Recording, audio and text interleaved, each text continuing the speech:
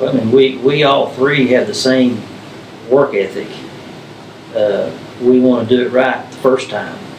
Well, we do good work. We really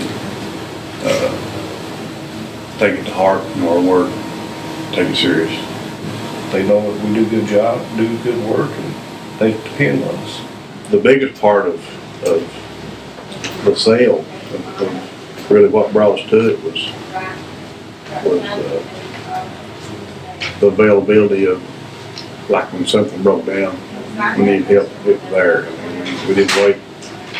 Camacho with 0 radius turns, you know, it's just, we're a lot on the public roads, you know, state roads, county roads, and, you know, you've got to have something that's got a tight radius because of the traffic. It's just, it works out great for us. We're using the skid steers for backfilling, cleanup, packing gravel. Got forks with them, unload pipe material. Well, they're always there. They're always calling. I mean, do you need anything? And of course, most of the time we do. And when we do, it's right there.